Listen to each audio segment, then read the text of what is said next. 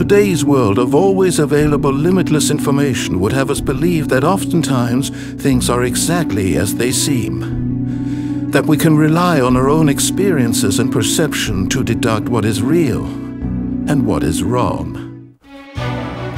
Past Possibility, Real or Nine. Hosted by Jameson Flakes. We live in a world where reality and fantasy live side by side, where illusions disguise themselves as substance, and real magic is a thing that exists. Can you separate what's real from what isn't? To do so, you must break through the web of your misconceptions about what's real and open your mind to things past possibility. This drawing has been taken into account time and time again as an example of optical illusions. To some, it resembles a duck, its beak slightly open, almost appearing to be smiling at us. However, when we shift our perspective, suddenly a hair becomes visible, and what we thought to be the beak turns into raised ears. What does this picture teach us? Well, it teaches us not to look at things only one way. Sometimes, when one has to decide whether or not something is believable, a new perspective might shed a whole new light on it. Tonight, we are going to show you 4 short stories, some of them real, some of them made up, but all of them quite unusual. Can your deduction reveal which stories are based on real events in Equestria and which were just pulled out of Robotus' sleeves? At the end of this sketch, we will reveal which is which. A word of advice: what is real and what is wrong is often determined by how we look at it. Our first story takes place in a mythical place far, far away from Ponyville. It has been alluded to more than once in the sketch series, yet up until now remained unseen. This story has Princess Twilight and her faithful assistant Spike the Dragon take a journey to Alabama to find a lost possession. However, they would find that this possession was not the only thing awaiting them there.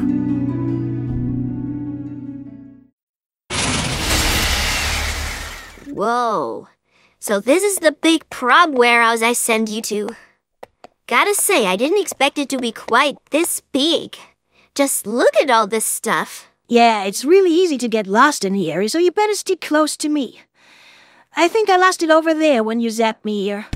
Can you now maybe tell me what it actually is we're looking for? Because as of now, I have no fucking clue. Patience, Twilight. I'm positive I'll find it in a cinch. Just give me a minute. Fine. On the bright side, it's kind of nostalgic to be here.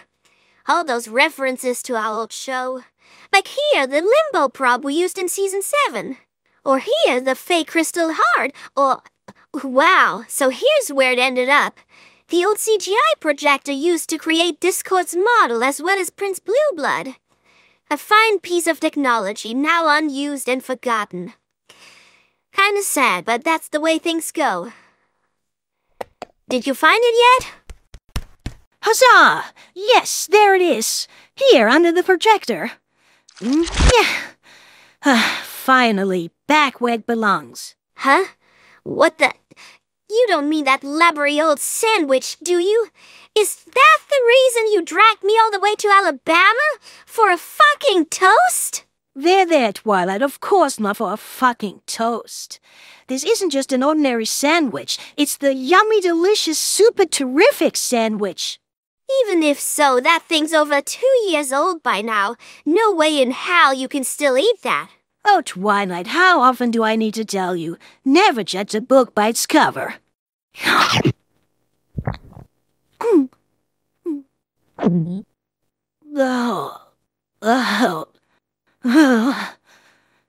Yep.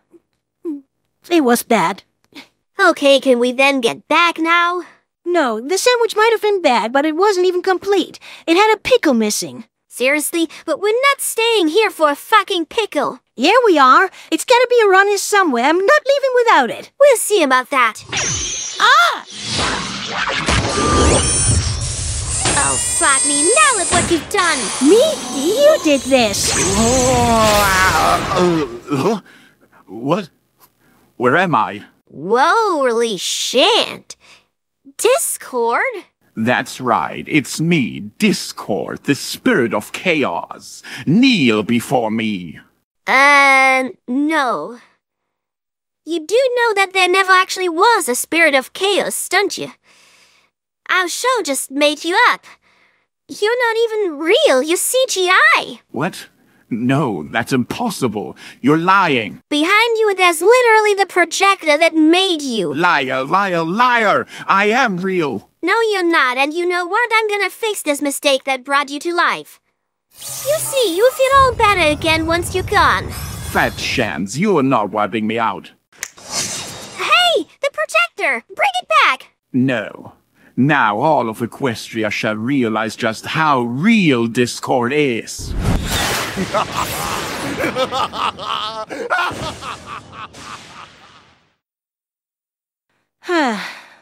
Well, now we went and unleashed a CGI Discord with an existential crisis on Equestria.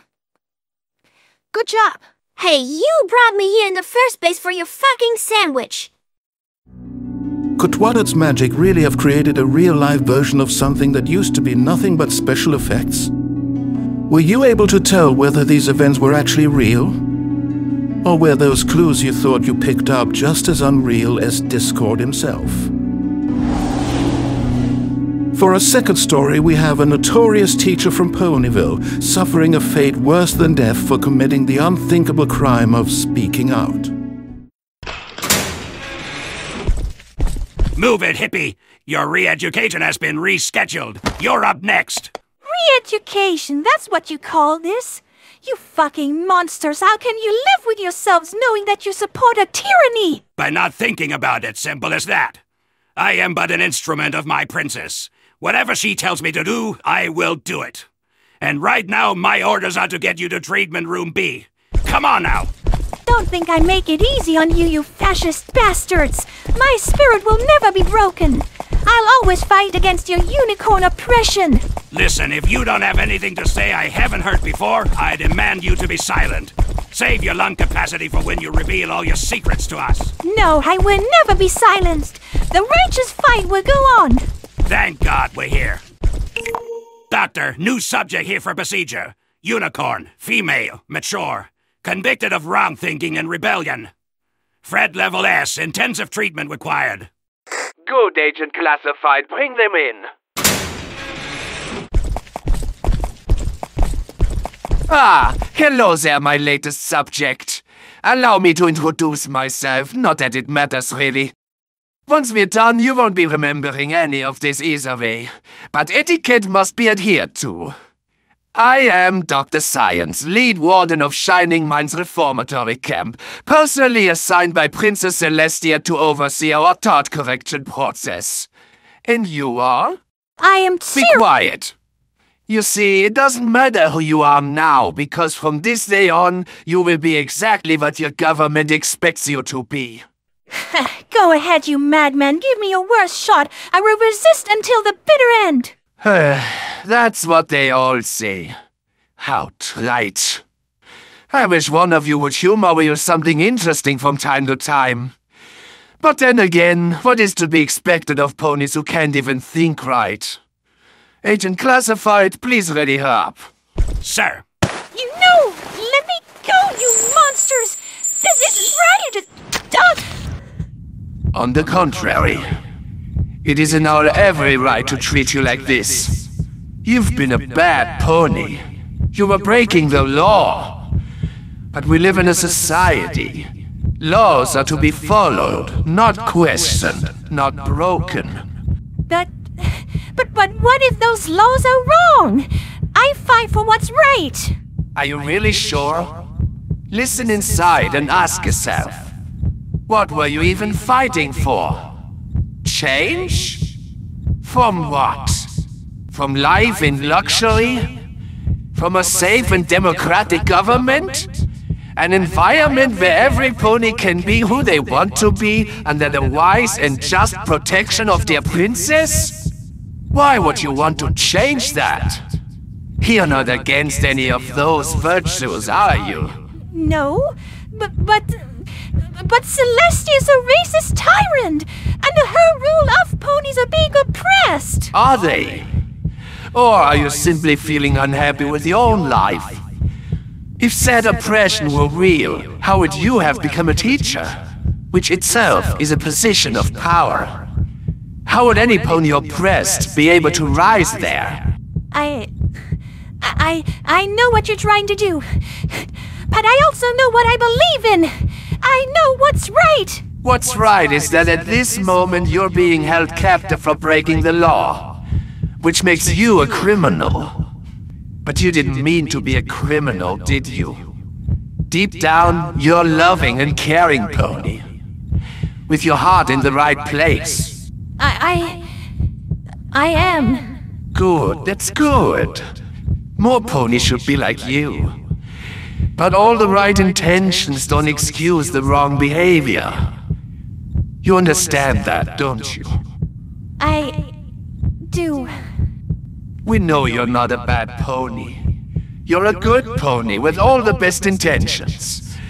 Wanting to live a peaceful and fulfilled life, right? Yes. I would like that. And you can. Accept that your life can become the peaceful dream you want it to be. Be your best self and let go of those feelings of hate. You want that too within your heart, I know it. The relief of just letting go. Letting go. Yes. There is a way, Miss Shirley. Own up to your mistakes. Spend a few weeks in prison to show penance for your crimes. And when you come out, you'll be a free pony once more. Free to keep Equestria as a good place it has always been. Do you want that? Yes. Please, I want to atone. Your wish is my command. Agent Classified, take our friend away, please. She is ready to repent. Yes, I am ready. Take me to prison. I accept my sentence with humility. Very noble of you. All the best, Miss Shirley.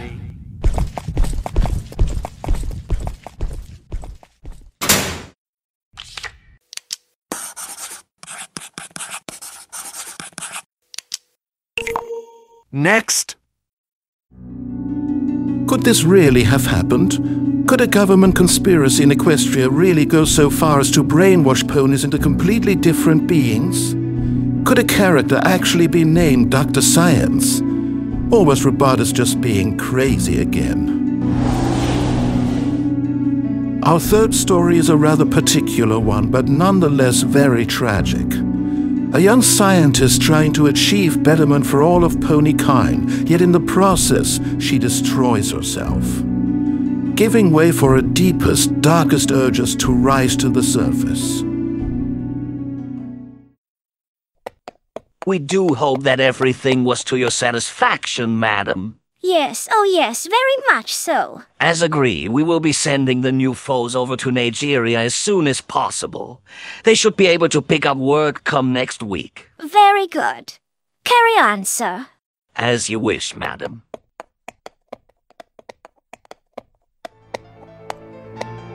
Madam Rarity. Yes? Wants the heart to see that the Candlelight Elite is ever so eager to help the poor and jobless. Who are... Is that you, Pinkie? Even the kids are allowed to share in the gifts. True to your element of generosity. Though perhaps your acts are fueled by a little too much greed to be still considered as generous. How dare you talk to me like that? What do you take me for? Well, Rarity, I know exactly what you are. You're an egotistical, selfish, corrupt, greedy, and evil elitist! What the hell's gotten into you? Well, where's this music coming from? Why the fuck are you singing? Hello? Are you even still listening to me? You know what? Fuck this freak show. I'm out of here. Look alive! Ow! What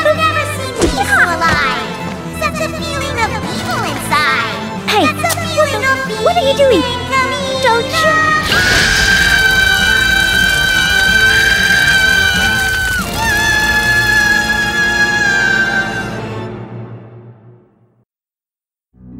Well, that was quite a reference, wasn't it? But does the amount of effort Robotus went through to make this segment make it any more credible? Or was it just a diversion to mask the fact that he actually just wanted to hop on the Pinkie Hyde bandwagon almost a decade too late? Which is it? And now to our last story of the day. This one takes place at a location nearly everyone has already been to in their lives. A place of healing and betterment.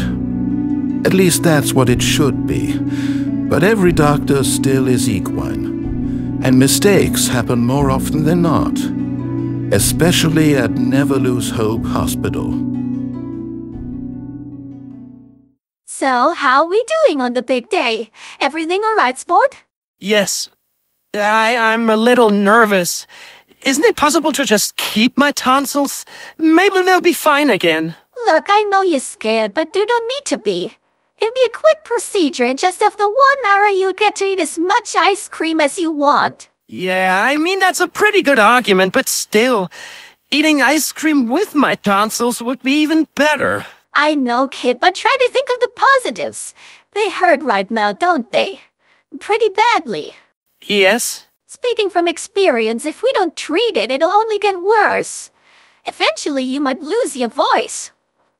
And you don't want that, do you? You know... I know it's frightening. But be brave, little stallion. It'll be over before you know it. Ah, there's the doctor. We can begin in a few minutes. Doctor? Wait, I thought you were gonna do this. No, I'm just a nurse, not a surgeon. But don't worry, you're in capable hands. Hands? What, you don't mean that doctor is...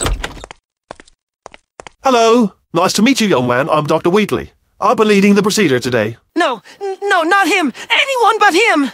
No, that's no way nice of you, is it? I know I've got a bit of a reputation around Ponyville, but I can assure you I'm in my element here.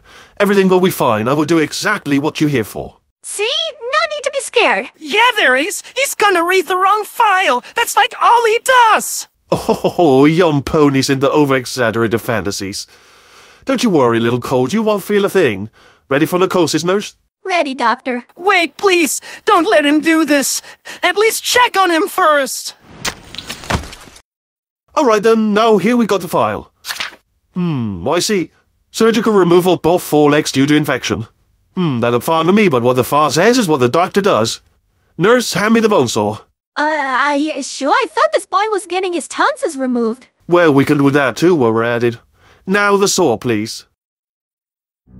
That last one was particularly scary, wasn't it? But was it also real? Could it really happen that a doctor is so ignorant that we'll just do whatever the patient file says without second-guessing? Why would the nurse just accept it and not speak out louder? All these contradictions make it seem pretty obvious what this story is. But does that mean it actually is? Because sometimes things in life don't make sense.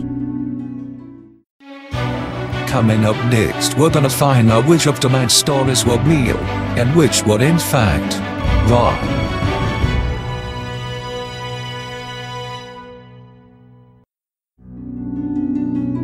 Now it is time to reveal which stories were real and which were not. First up, we have the story of Princess Twilight and her assistant discovering a long-lost technology and waking the CGI spirit of chaos. Does you conclude that since Discord was never before shown in the sketches and had to show up eventually, that this story was therefore true? If you did, you were sadly mistaken. Now let's take a look again at the story of a teacher with a strong heart and a lust for freedom who was robbed of both by an evil government. Did you suspect that in our evil and corrupt world something like this wouldn't be out of the question? Then you were right. This exact scene happened off-screen in the sketch series between episodes 15 and 18.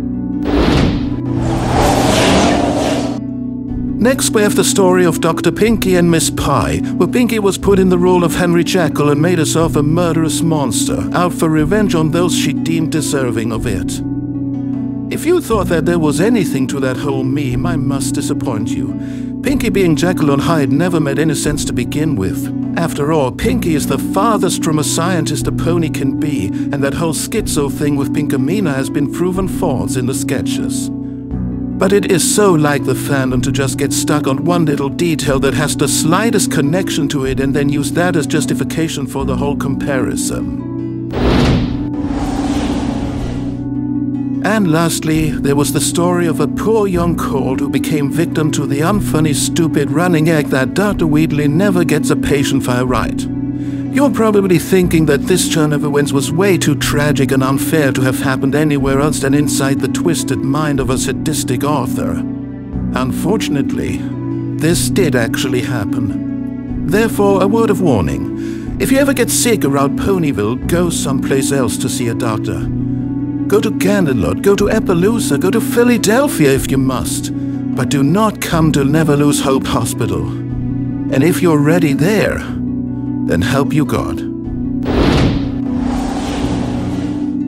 Once again, we demonstrated the blurry line between right and wrong. So, how did you do tonight? Were you able to see through the fog of fantasy and presumption? Or did the wrong things just seem too real?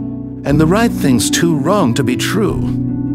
Because sometimes things are simply past possibility.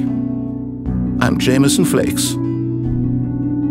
Join us for more stories next time on Past Possibility.